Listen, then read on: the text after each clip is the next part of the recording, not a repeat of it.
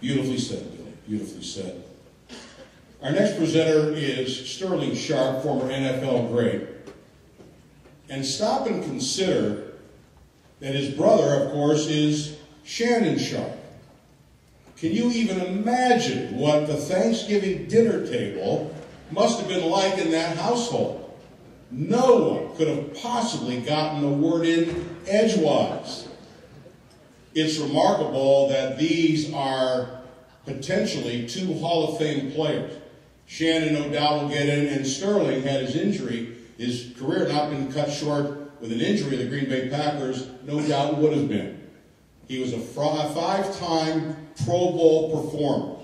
3 times he led the National Football League in receptions. Pretty good feat.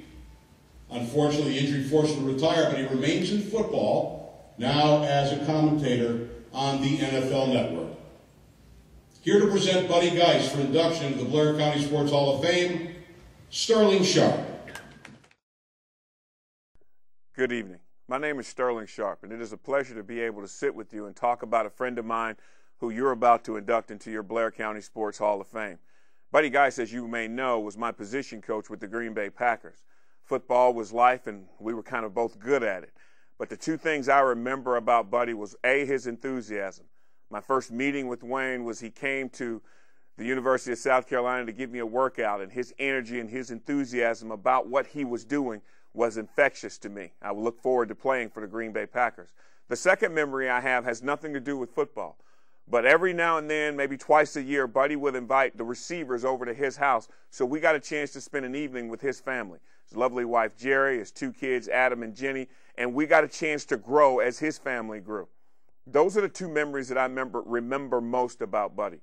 He was a guy that didn't talk about doing things, but he showed you how much and how infectious you were to him. If he loved you, he didn't tell you, he showed you. His energy and his enthusiasm about everything he did taught me how to be the best football player I could possibly be.